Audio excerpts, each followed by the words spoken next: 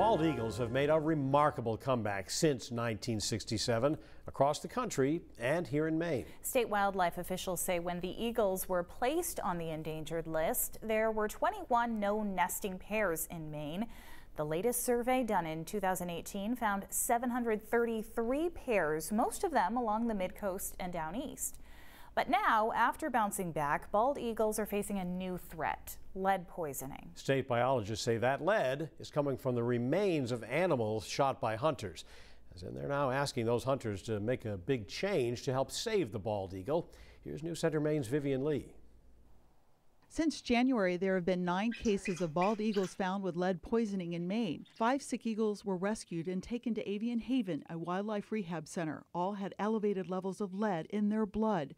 Others were euthanized or found dead.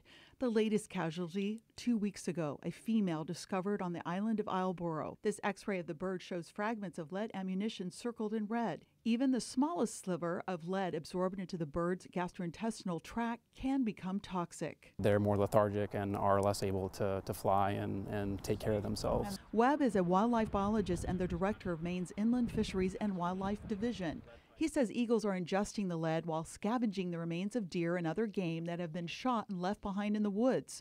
Waste meat from game butchers is also left out to bait coyotes. Our message to hunters is to consider, switching to non-lead ammunition. A new campaign is being launched to encourage Maine's more than 200,000 hunters to use copper bullets, which are considered as effective as lead, as a way to reduce the threat to eagles and other wildlife. Will Lund has used copper bullets for years. He is also the managing editor of the Maine Sportsman.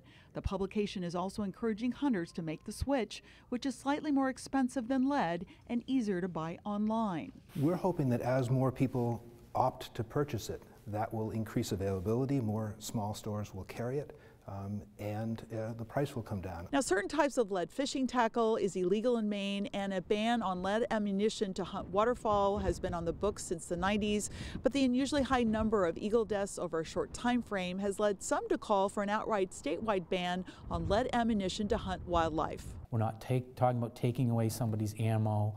We're just talking about good conservation practices. David Trahan is the executive director of the Sportsmen's Alliance of Maine, which has 8,000 members. He believes another source of lead are in the remains of deer involved in car accidents put down by local law enforcement.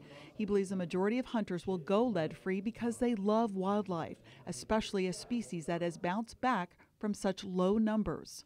All these eagles on the landscape is a good thing. It means their population is healthy. No eagle should ever die from lead poisoning. The Sportsmen's Alliance and other hunting groups plan to work with the state to convince hunters to switch to help save our nation's symbols of strength and freedom. In Augusta, Vivian Lee, News Center, Maine. The state's public awareness campaign for hunters is expected to be up and running before bear hunting season begins in August. And if you'd like more information about lead-free ammunition, just head to our website or social media app.